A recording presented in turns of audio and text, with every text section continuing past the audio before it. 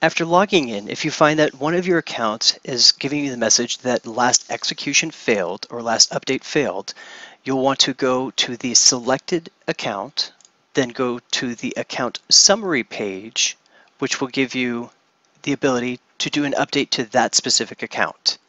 If you needed to update any specific information of username, password, or credentials, the pencil will help you to do that. But for just a quick update, we'll click here. This update will pull up to 90 days of prior information and can be verified by going to the statement page and using the reconciliation tool.